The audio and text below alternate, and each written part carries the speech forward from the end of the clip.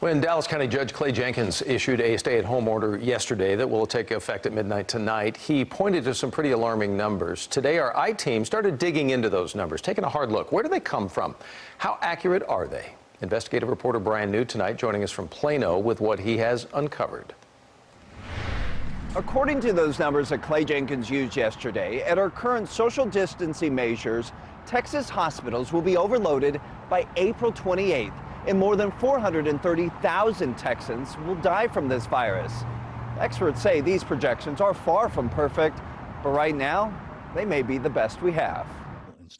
It's the graph Dallas County Judge Jenkins pointed to is why he believes sheltering in place is needed. A closer look at the curve reveals a troubling picture of overloaded hospitals and death tolls in the hundreds of thousands in Texas alone. But where are these projections coming from?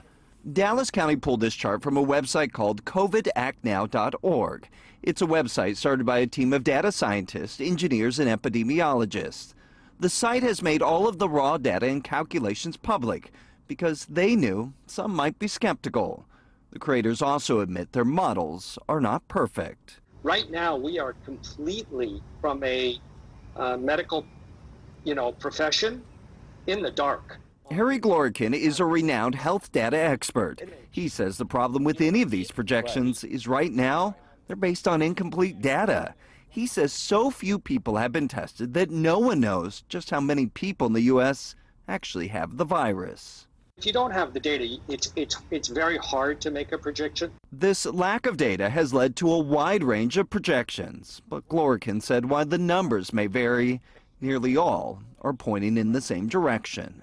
Every projection that I've seen so far, high, low, medium, is going to outstrip the number of beds that we have available in the United States. Either way, we're not in great shape.